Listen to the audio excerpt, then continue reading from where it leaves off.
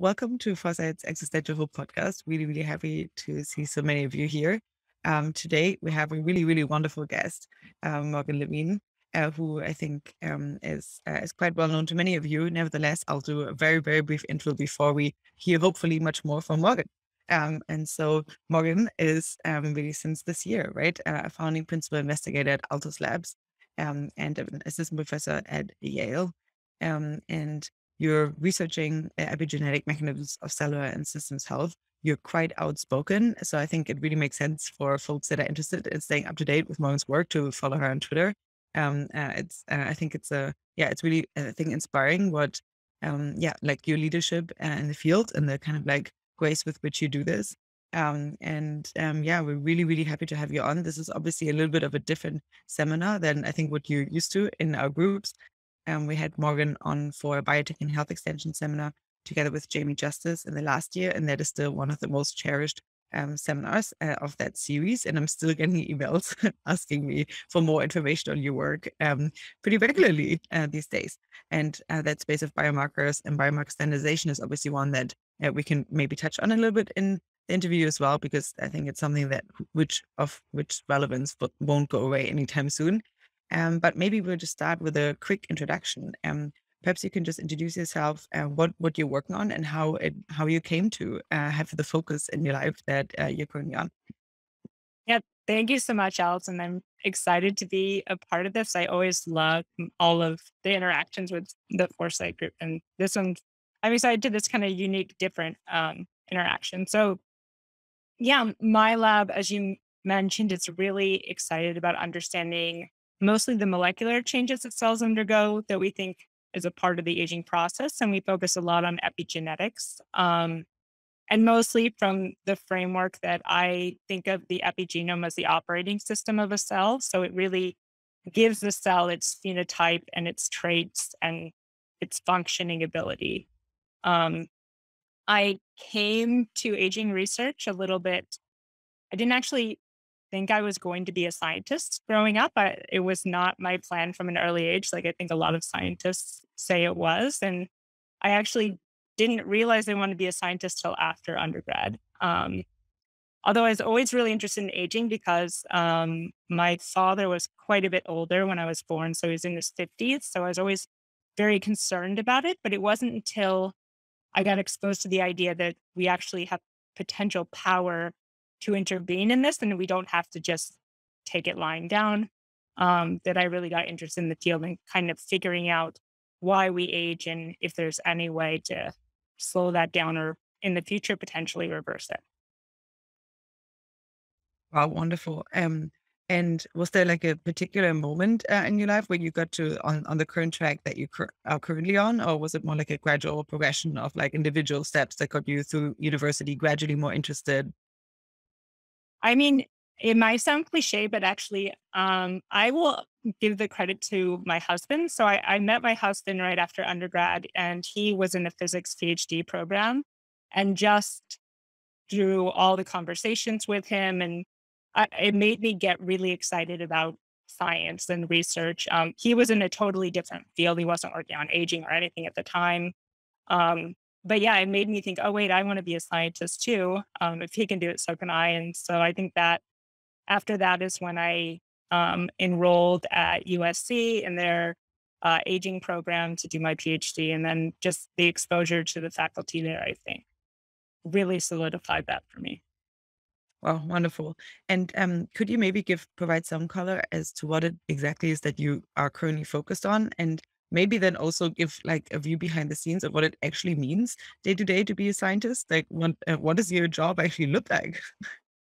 Yeah, so we're again really focused on can we understand kind of the language of the epigenome and how epigenetic changes can really differentiate what we might consider a healthy cell, so a cell that's functioning the correct way in a population of cells from maybe a dysfunctional or unhealthy cell, which we think accumulate with age, and what drives those changes, and is there any way to reverse them, or is this kind of just stochastic error that would be too difficult to reverse? So that's a lot of what my lab is currently focused on. At Yale, I can kind of give an idea, but although because I'm transitioning, my day-to-day is going to completely change. But for the past few years, my lab at Yale, I run a team of about 11 to 12 scientists. About half of them are traditional, what we consider bench scientists working in the lab, doing a lot of cell culture work, some rodent work. And then about the other half is computational scientists.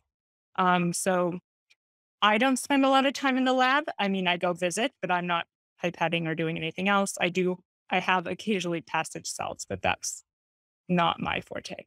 So I have a lot of meetings with my team, and I still love running data. So I do a lot of analysis whenever I can fit it in, but a lot of my time is taken up with meetings and coming up with ideas. And once I transition to Altos, I think there'll just be more direct interaction with my team and then other teams that'll be really close by. And hopefully we'll have this kind of hyper collaborative environment there. Wow. Okay. Well, I know that the process of the change is currently undergoing, but what, if anything, can you share about that transition? And I know it's all fresh and so forth, and we don't need to go into anything that would be, not relevant to talk about yet. But yeah, how is that transition from academia into your new career role? And yeah, what, if anything, can you share about this? I'm sure that I'm not the first one to ask. Yeah, I mean, I can share a little bit. So I think, Altos is structured in a very unique way for a private institution in that it's actually structured much more like university. So actually my kind of lab and day to day won't necessarily change. I will still have a team of about the same number of people working on almost exactly the same types of topics we were doing it. I just won't have all the other administrative and grant writing and other things. So I feel like I'll get to really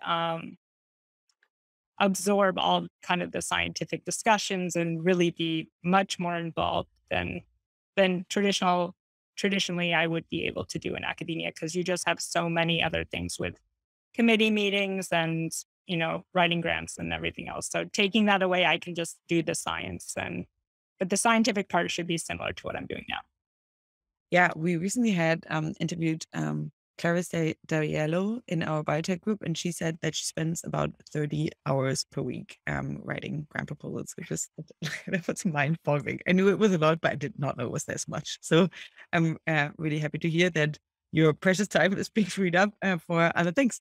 Um, cool. So could you maybe just provide because this interview series is also geared at folks that are not into the nitty bitty weeds of aging and the entire space. So could you potentially just maybe provide like a somewhat of a bird's eye view of the field? I know that, for example, you've been really outspoken on Twitter about not being excited at some of the snake oil that's that is a part of the field. And I really salute you for speaking out on it. I think on one hand, it is kind of like it is showing just how much attention the space is getting now, which is very different to even just 5 years ago, which is great in itself that more people are like piling on and are rebranding their bids.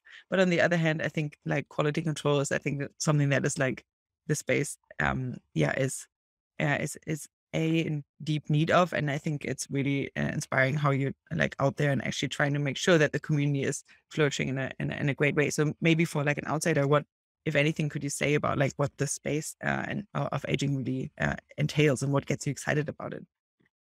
Yeah, I mean, I think we're at a really unique time. So aging has always, I think, had snake oil. I think actually in the past, the majority of aging, not in the recent past, but has been snake oil. Or, humans, we are naturally opposed to our own deterioration and mortality. So it's very easy to tell someone that, oh, I have a solution for this, probably most people's biggest fears in life.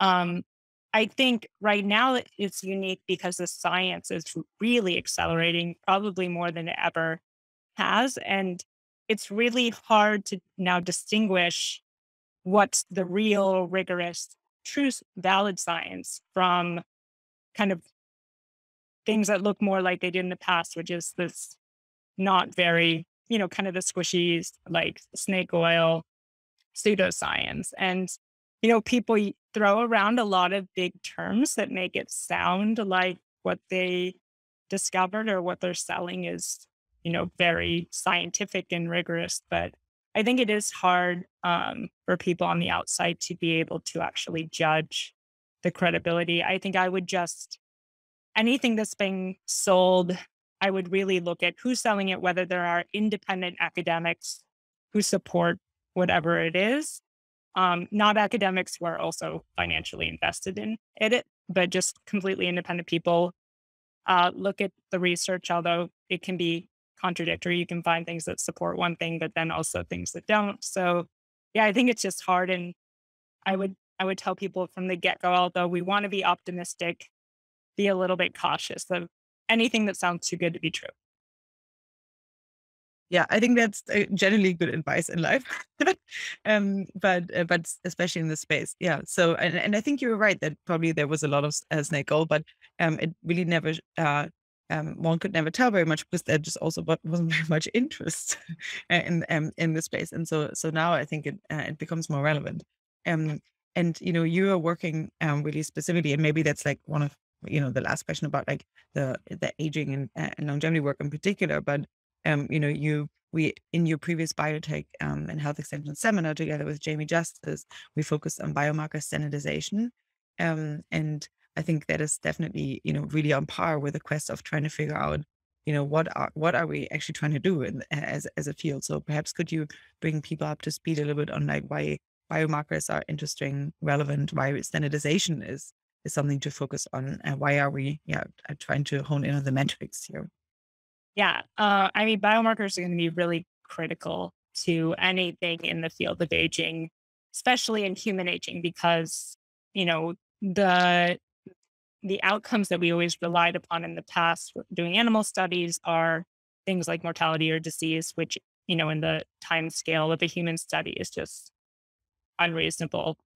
So we really do need to have biomarkers that can, in kind of real time, assess how well either an intervention's doing or just for individuals tracking their own aging, whether they're kind of on the right track, or also kind of discovering new therapeutics that may actually have a benefit towards either slowing or reversing the aging process. Um, that being said, like all of the different kind of subfields in aging research, biomarkers are also plagued by some snake oil and pseudoscience. So it's very easy to sell someone a biomarker and have it not actually be a valid or even reliable measure because there's nothing for anyone to check it against. So someone gives me a quote biological age estimate. I have no ground truth to say whether that's real. I could give someone any number.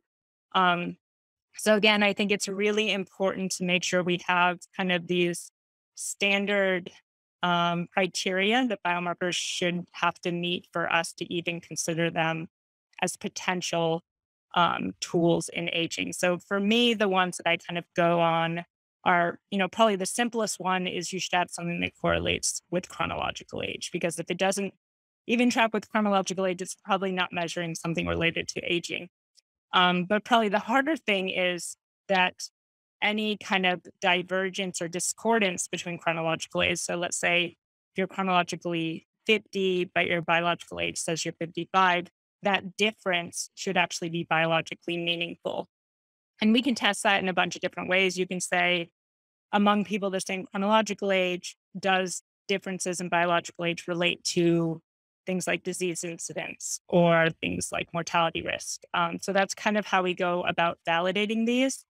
And then another really important thing that I think has been somewhat overlooked in the biomarker field comes back to kind of the reliability of the biomarkers. So what I mean is if I measured the same biomarker twice in an individual in a very short amount of time, do I get the same answer? Or is it really noisy where that value that you're actually given is not that meaningful because it's a plus or minus 5 years or 10 years or whatever it may be. So I think in evaluating biomarkers or even in consumers who are, wanting to track things, those are really important criteria to make sure that whatever you're using is actually meeting those at a very minimum. And then, of course, we can improve them even beyond that. Yeah, thanks.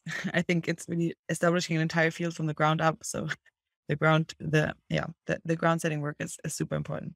Thanks for doing that. Um, okay, wonderful. So I think that that at least for now closes my bag of aging related questions. I think you'll get them asked probably lots of thanks for it, just bringing people up to speed. I'm still always surprised by because I think it's very easy to kind of be tricked by your own filter bubble, or at least for me, where you think that this is already a field that now everyone pays attention to. But I do think that onboarding folks that may not know why this is something that they should care about or could care about is great, and you provide a great bridge into that. So thanks.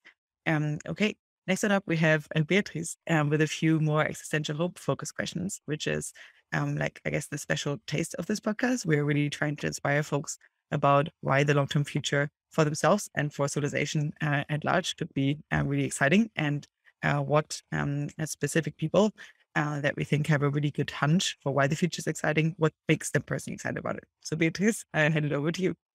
Yeah. Yeah. So these are, I guess, a bit more philosophical questions than you might be used to answering, Morgan. But yeah, we're particularly interested in hearing like your perspective as a scientist on these questions. Yeah, and that's the concept of the podcast is to get like different perspectives and get different. I mean, we're also very interested in technology, obviously, at Foresight. So yeah, the first one is a very, very difficult one, I guess. But it's just, if you think about the concept of existential hope, do you have any, or can you envision any potential futures of existential hope, and what do they look like as compared to a vision of existential angst or something? I mean, I think if I'm understanding it correctly, for me, it's just the realization that we have kind of the power to probably create whatever future we want. And now I think with the science and technology kind of exponential growth, we do have the tools, not just kind of the imagination to actually realize that. And I think just making sure that we are, setting our goals high, and, humans have shown that we have amazing potential to actually realize things that seemed completely impossible. So I just feel like, yeah, trying to maintain optimism, but maybe this will come up later, but still being semi-realistic and not overselling it before we've actually realized it. Yeah, and that fits really well in with what I wanted to ask you next, which is just like, well, we know that to make this happen, we probably need new technology or advance the fields of science that can help us reach this future. And I'm assuming on your end, anti-aging things are relevant. But do you see? So how does that fit into this future, and also how, if you see any other technologies that you think are important to get there, and any potential risks also?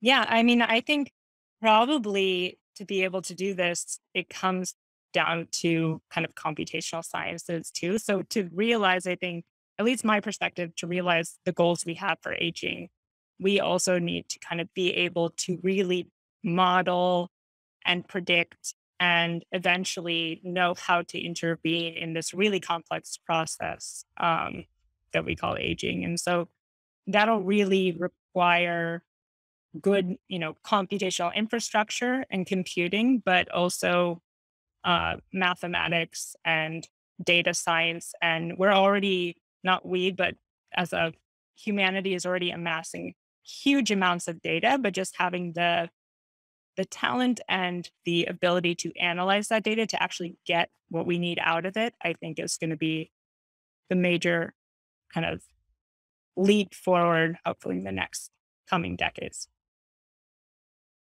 Yeah. Do you see any risks with that data as well, or is it?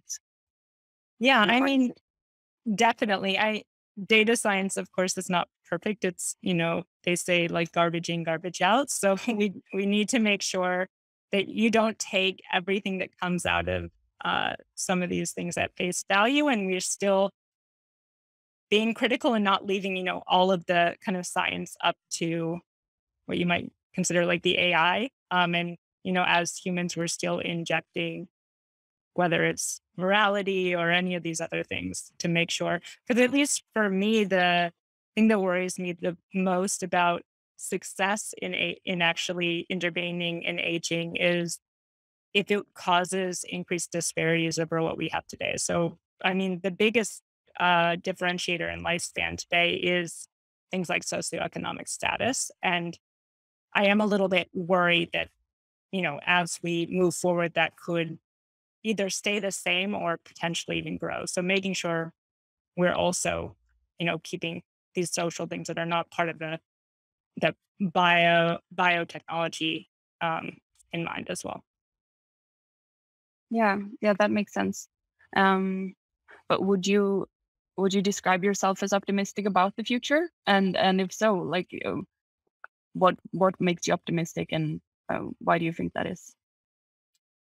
Yeah, I mean, I am very optimistic about the future. I feel like since I've even started in this field, the number of exciting discoveries to come along has been huge, and that'll only grow exponentially over time. So uh, it's very hard to speculate where we'll be in the future, but I can imagine that there are huge discoveries kind of on the horizon in aging or other kind of related fields that will totally transform medicine, but also just kind of overall health and how we view kind of our entire life course in the years to come.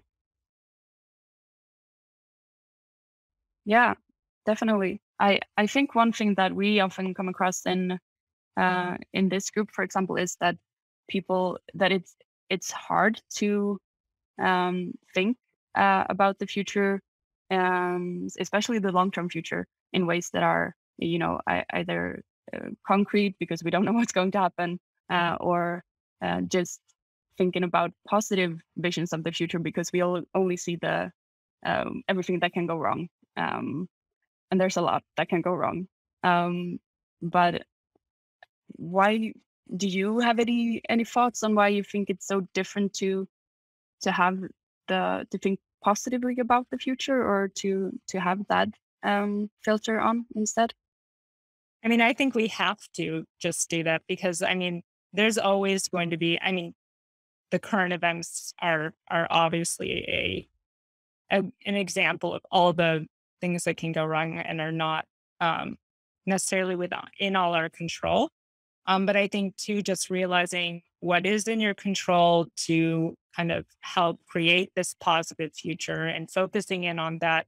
Obviously, doing what you can when maybe not positive things are happening, but really just instead of dwelling on that, kind of figuring out how you can create a better future or what there is you can do, and always having that kind of as the goal.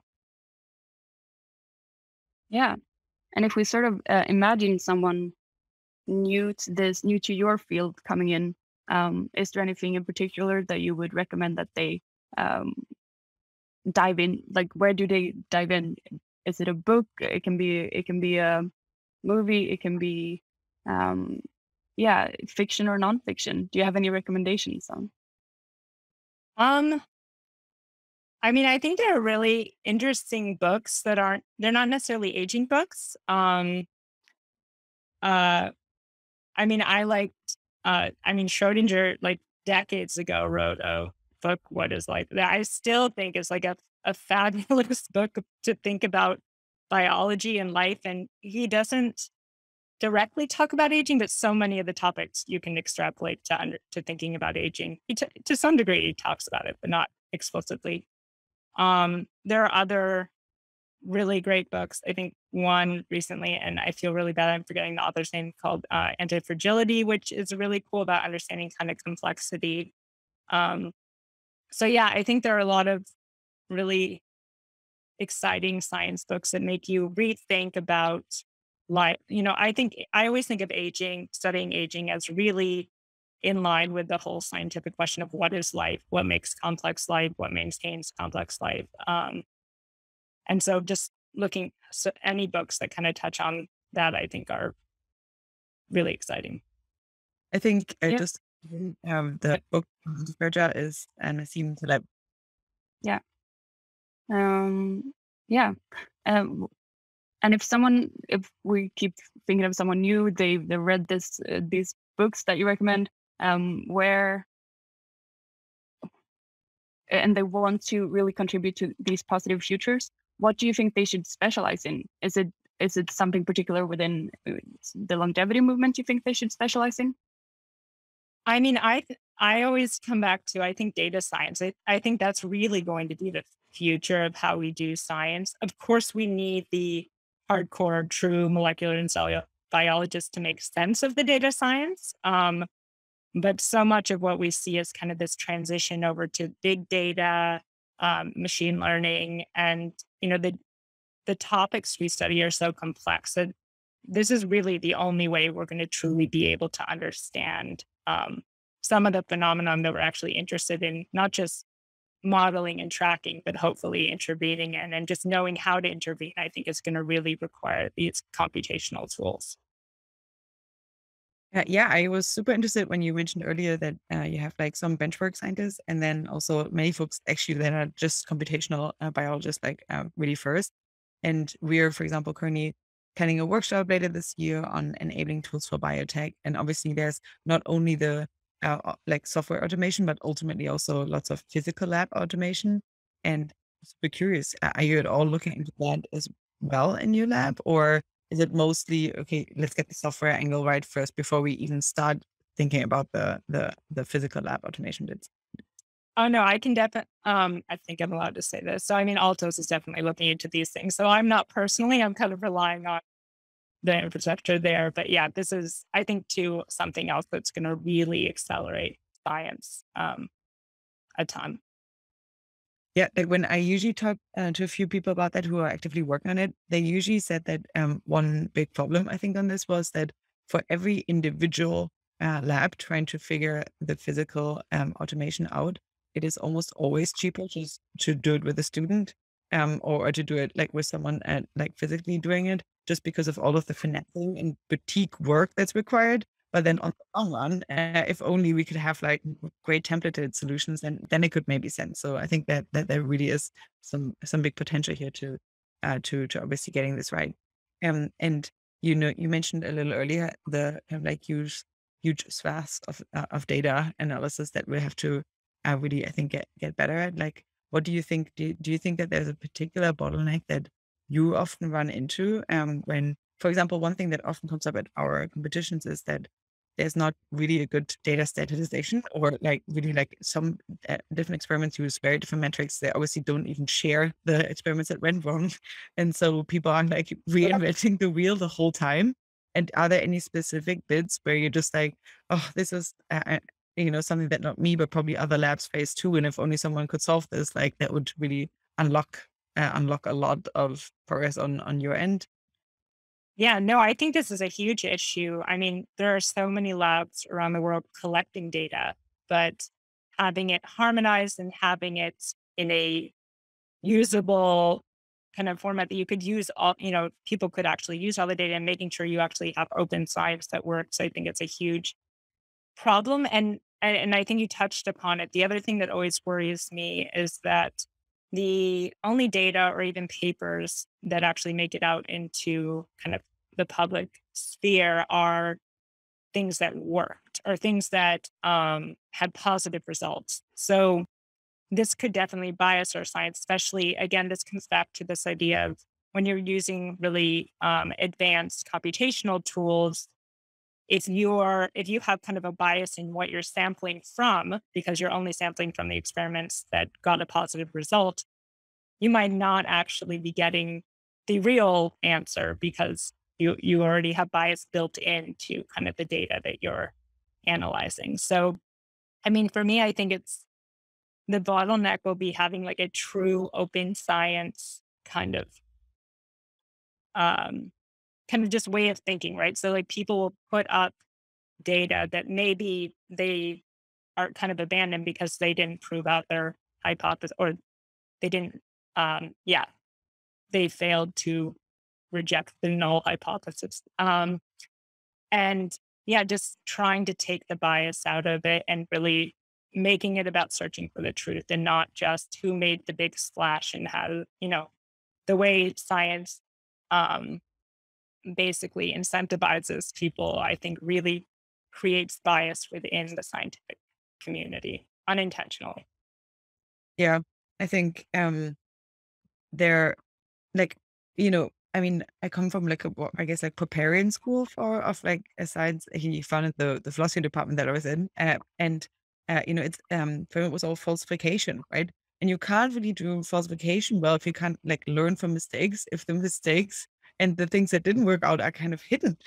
Mhm. And so I think, and I think that is something that the Bay Area and the US is a little bit better at than even I would say Europe. I think in Europe failing is seen in just really not a really great light. But even I think in the US, obviously, just in terms of having more of the failed experiments actually shown, I think that would be like a tremendous unlock. And I think what you mentioned about open science is interesting. Like we just did a decentralized science track at a Web3 conference in Denver, and there's now a ton of tool building within the more crypto leaning spaces that is trying to move into the science. And at the same time, I think the two are still really quite different. So are there any specific like open science projects or like, specific, efforts that you're aware of? I feel like there's a lot kind of cooking up right now. But yeah, are there any specific ones that you think are interesting? I mean, there are good kind of open science data resources online that I think have really changed how we think about these things. So, I mean, we get a ton of our data from Gene Expression Omnibus, which is all open science. But again, it's not well harmonized, right? People can put up just whatever data they want. And half the time, I think people put up not all the data because they want to keep some of it. They don't want to share everything. But things like TCGA, the Cancer Genome Atlas is a good example. There's some for Alzheimer's disease, um, and then things like UK Biobank and stuff. But I do and ENCODE and stuff. But I mean, one thing I'm really excited by all of the involvement from the private sector. Although I do worry that this will kind of change the move towards open science, right? Because they're potentially companies are going to be slightly less open than academic labs. But I'm maybe wrong on that. I'm hoping that I am. Um, Wonderful.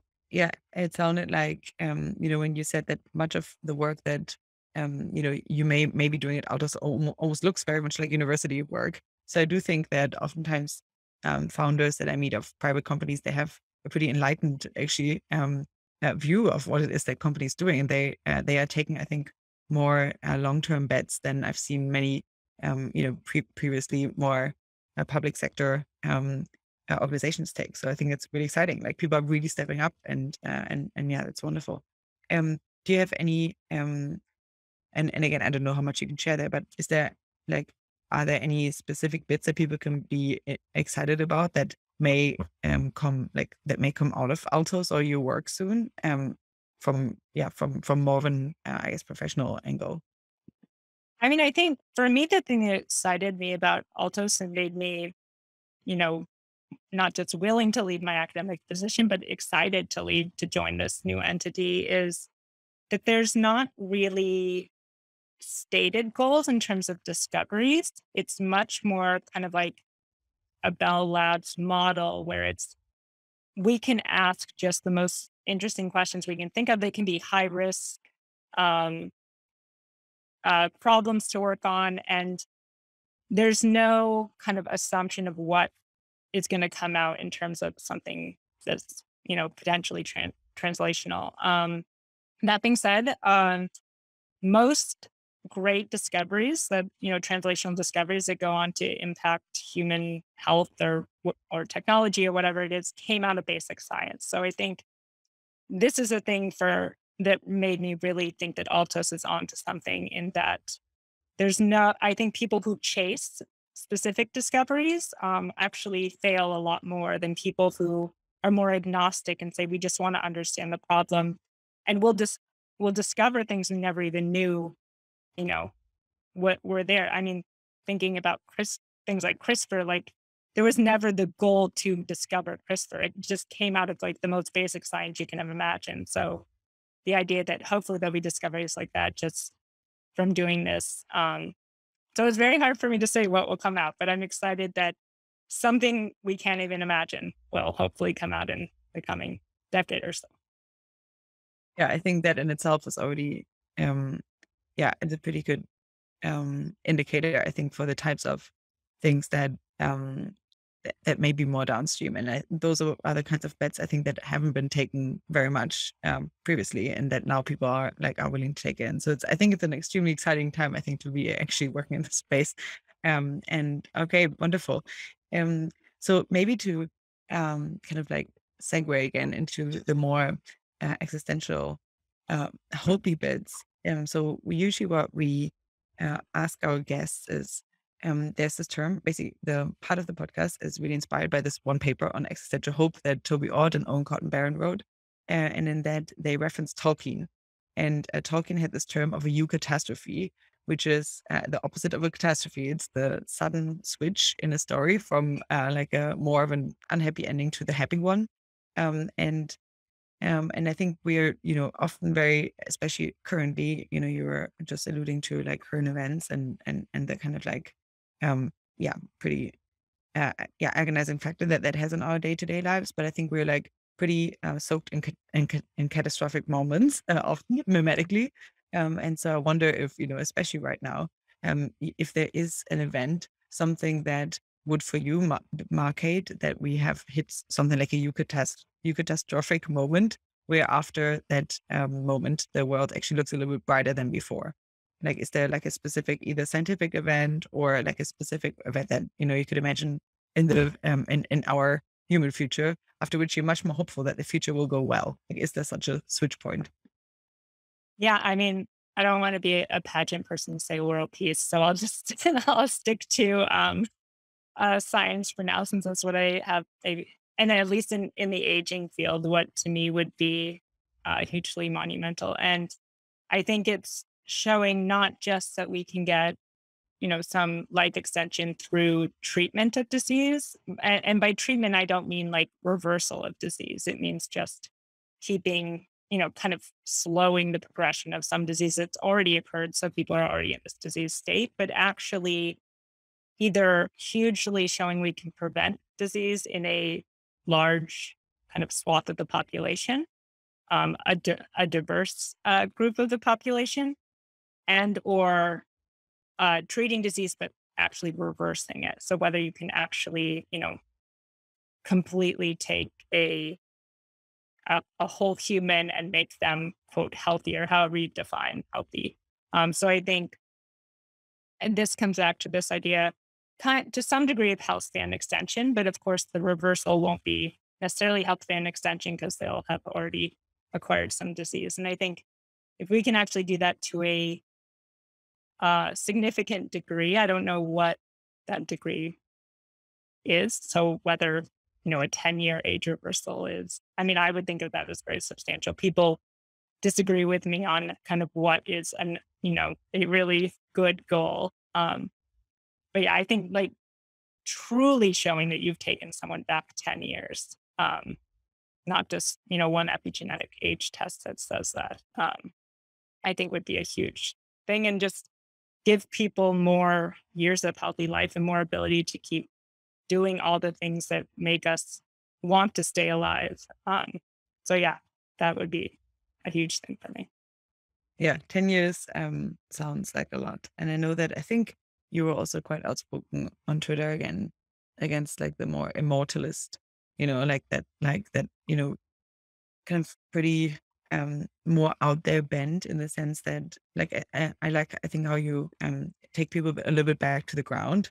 And I think otherwise, having just massive expectation on like an entirely inconceivable and very unreachable super long lifespan, I think will just lead to lots of failed expectations down the road. So I think 10 years is already like Yeah, I'll take that. That's pretty ambitious to me. I think that sounds great. Do you have a specific, could you color in that daily life more? Like usually what we're trying to do is really that almost like like making it more easier for people to imagine what it would feel like to actually live a life like that. And I know that this is more like a creative writing prompt, but nevertheless, I think people, really, it would be nice to just kickstart people's imagination. And I think doing that from your perspective, maybe a cool thing. Yeah. So, I mean, let's say we imagine this happening in 30 years. I don't know. Who knows how long. So I can just say personally, at that time, I will be, eligible for Social Security. And so people can, what we usually kind of stereotype that age, and like to imagine that I, could still, I mean, people that age are very functional still. So I'm not saying I don't want to have any negative stigma towards people in kind of older age, but to say that, well, maybe physically I won't be that different from where I am today. Maybe can go out and run a 5K at a similar pace that I can today. And I haven't developed any major chronic conditions, which most people that age have developed at least one major chronic condition, or maybe I will, but it can be reversed to some degree. And I mean, that to me to feel like I haven't lost any of kind of the physical functioning or vitality that I have today would be very exciting. And great if you look younger too, but to me, it's more feeling younger and feeling healthy. And I think too, that takes away some of kind of the dread of aging that a lot of us feel. So it's not, we have such a negative connotation of aging, but it's not chronological aging that's the problem. It's all of these biological changes that go along with it. So if you can actually completely disentangle those and you can enjoy years, and we don't dread our next birthday because we know it won't come with the accumulation of X number of potential pathologies or loss of some functioning, I think would be amazing. And I feel like could enjoy life and have less of this kind of existential dread to some degree. Yeah, there's, I think, something to be said for longer lives also leading folks to have longer time horizons. And so I do actually think that, to the extent that people are self-interested, even your later life years, you yourself are discounting by a lot. That's always like really interesting, I think, in economics. That a year now is not a year later. And I think we do the same obviously with the future at large. And so I do think that there could be a lot of collateral benefits also for many of the societal issues that we're facing down the line, where we're just kicking the can down the road.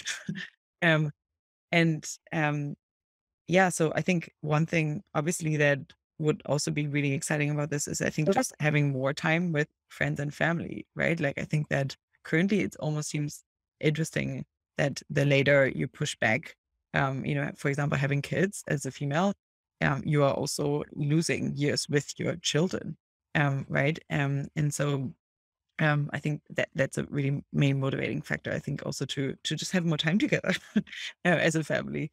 And I think, and what you said about the disparities at the beginning, I actually thought that was interesting, because on my mind at least, and this is more an empirical question, right? But it could also may as well also lead to like decreasing disparities in the sense that oftentimes it's really expensive to treat conditions later and when they occur, and by actually being able to intervene or also to reverse a few pathologies, it sounds to me almost like that would be on the long run, obviously, like a cheaper thing that could actually potentially have hugely democratizing effects also on people's abilities with lower incomes to have longer lives and healthier lives. So I wonder if, that could also, does that sound plausible to you at all? And I know that's more an empirical question. Yeah, no, I mean, I think that's, we always talk about extending maximal lifespan in aging. That seems to always be the goal. But I mean, there's so much we can do to just compress kind of the differences in lifespan. And actually, the greatest increase in kind of median life expectancy would actually come from saving all these individuals who are probably aging at a much more accelerated rate, and thus making them look more like what we would consider the exceptional agers today. Um, and that's probably going to be easier than figuring out how to live to 160, 180, or to, I don't know, whatever all these speculations are, and will be hugely beneficial to society, both, like you said, kind of economically, because we aren't, treating people who tend to die earlier have an accumulation of lots of chronic diseases that are really expensive to treat. They show that centenarians are actually much cheaper in their last few years of life than people who died much earlier. So that, and also just the societal benefit for, in terms of people will be able, if they want to, continue working and contributing to society for longer, spending more time with loved ones and friends and family. And I think there's a huge benefit to be had from trying to reduce kind of health disparities and life expectancy disparities. Great.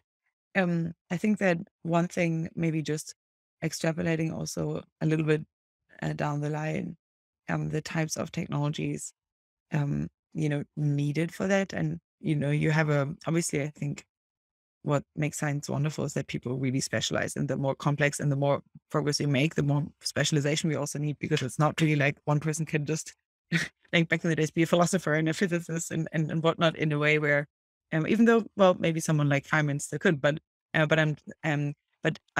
do you see any potential areas where and I know we already touched on the data and computational aspects, where you feel like different technologies or different areas that you are focused on maybe touching each other more, or maybe merging more? Like, I think especially usually what one of Foresight's hypotheses is that the most interesting things happen like at the intersection of technologies and fields. Do you have any hunch as to like what technologies or like what different types of scientists do you look forward to collaborating with soon? Yeah, no, I think I completely agree with this. I feel like when I structure my lab, I try to get as multidisciplinary a group as I can possibly find. And I think too, the thing that's benefited me the most thinking about my training, it's been multidisciplinary. I've never been a specialist in anything. I find myself to be more of like a jack of all trades and an expert of none. But I think it served me well because I can, listen to people in very diverse fields and kind of take that information and integrate it into kind of my framework. And there's a lot to pull from. I like to think of it as kind of sampling the landscape. So the more the landscape that you can sample in terms of information and science and thinking, the better you're going to be able to figure out where to focus, rather than just sampling a small part and hoping the answer is there. It's hard to say which things will, be the best in terms of intersection.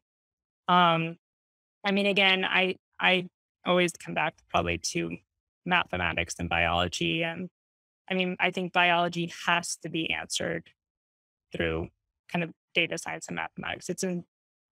I put it in mathematics also like computer science information theory. So biology is an information process, but we don't study it using kind of those tools.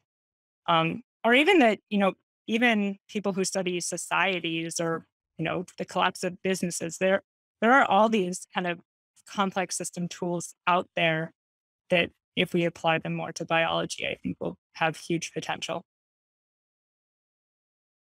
I agree. We just had a really fantastic nanotech researcher in our biotech group, and I was blown away by the types of toolings that we can come up with, and even the types of maybe long down effects that different types of quantum states could have on the tooling that we can produce, and on different quantum biological states that will become relevant down the line. So I think that, yeah, we'll discover, there's certainly like a lot of, I think, really wondrous discoveries still to be made.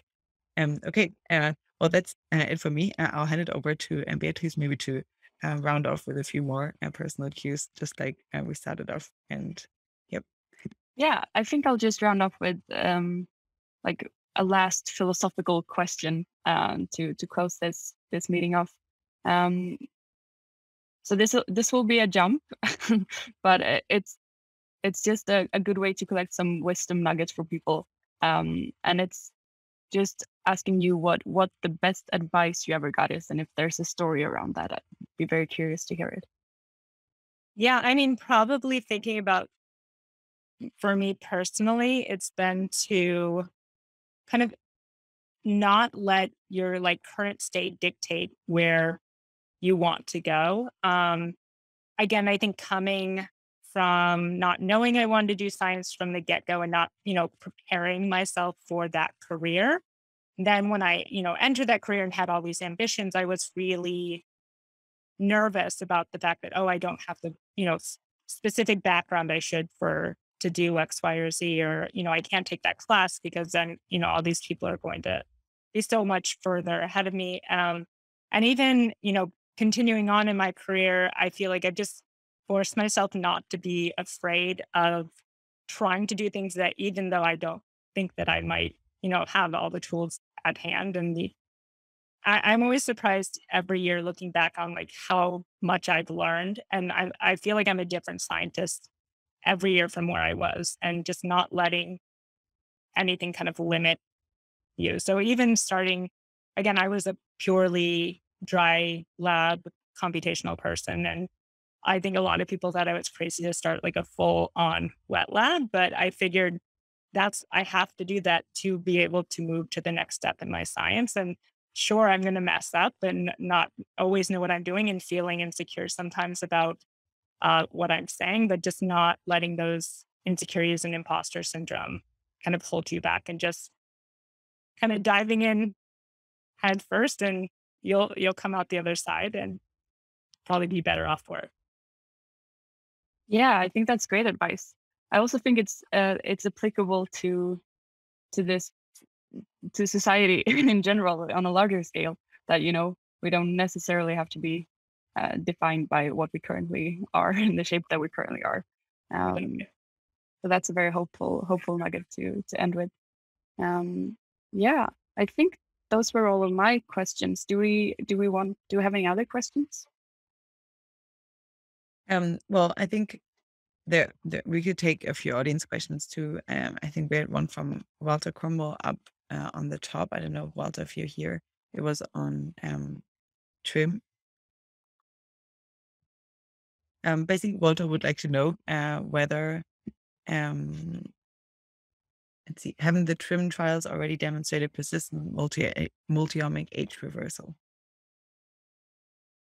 I mean, for me, I don't think anything has proven age reversal. I think there may be hints of it, but I think we always need to be a lot more rigorous and actually proving out that we've accomplished that. I think that from the get-go is some of the issues with these biomarkers, is that people take that, not that they don't work. I'm a huge proponent of them, and I think we can keep making them better, but we can't always, just take it at face value, the numbers that you get out of them. There are definitely assumptions and biases and potential confounders that need to be considered when we evaluate whether something actually reversed age. And I don't have the best advice on exactly how we should do this, but yeah, I think there are always, traditional primary outcomes to take into account as well. So I'm optimistic that we can have age reversal, but I personally don't think it's been proven yet. But we're on the right track, I guess, hopefully. Okay. Well, great. Thank you so much, Morgan, for taking the time to join us here, and for taking the opportunity to think about these more philosophical questions. Yeah, and thank you so much for sharing. Thank you, guys. Yeah, this is really fun. Thanks, you guys. Yeah, thanks for experimenting with us with this different format. And I think that you're a big inspiration for many people in the field. And thanks a lot for being able to give us this more personal look. I think that is really, really useful for new folks. And I love what you said about the experience angle. So thanks a lot. And I hope you have a wonderful rest of your day. Thanks for joining us. Thank you, guys. That means a lot. Thank you. Bye.